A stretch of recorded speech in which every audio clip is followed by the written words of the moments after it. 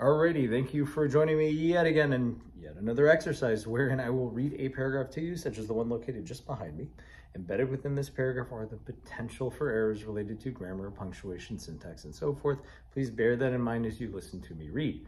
Afterwards, I will step out of frame, hoping to God that you can read that clearly, and ask that you pause the video to make corrections independently, and have you resume once you feel like you've hit all the corrections that there are possible to make so that you and I can make corrections together.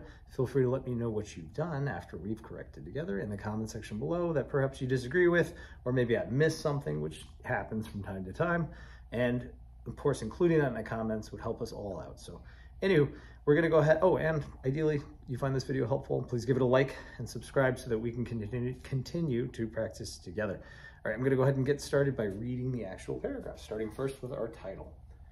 Echo and Narcissus, very famous Greek tale. All right, Mount Olympus was home to the Greek gods. Zeus was chief of their gods. The sacred Mount Helicon was home to the nymphs, whose job was to tend to Zeus's wife Hera. When the nymphs were not working, they liked to play near the sparkling waterfalls and wooded forests at the base of Mount Helicon. Of all the nymphs, Echo was the merrier and also the better storyteller.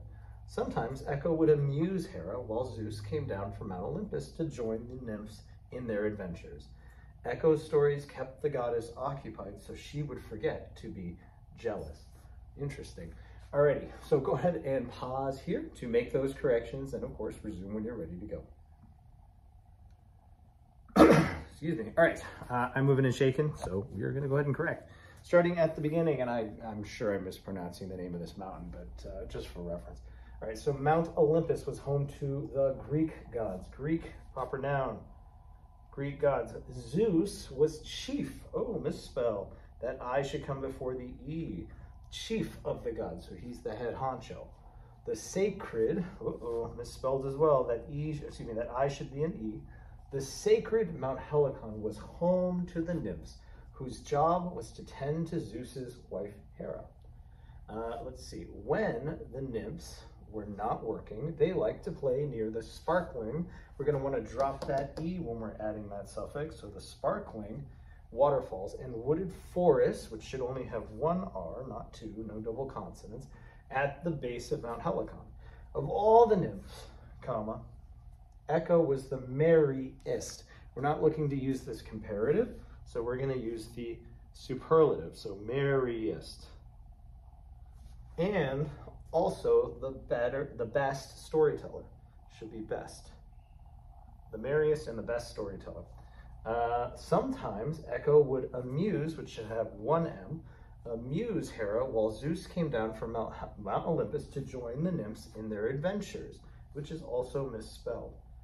Adventures, Adventures.